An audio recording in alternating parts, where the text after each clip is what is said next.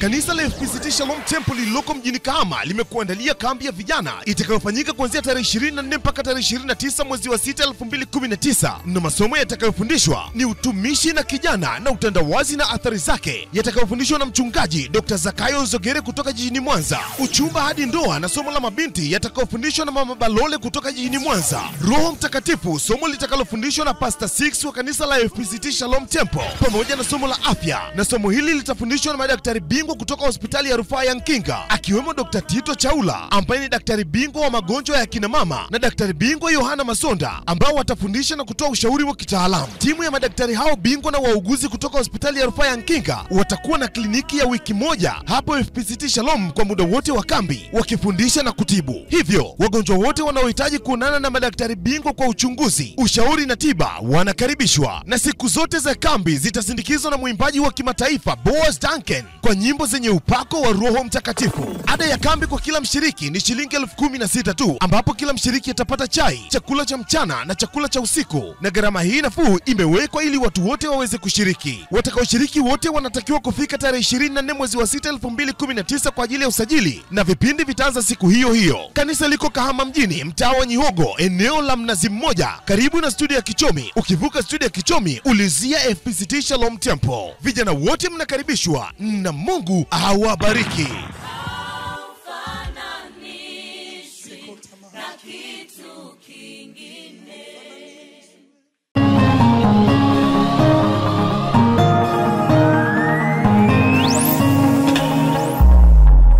Kanisa la FPCT Shalom Temple liko mtaa wa Nyihogo hapa Kahama mjini.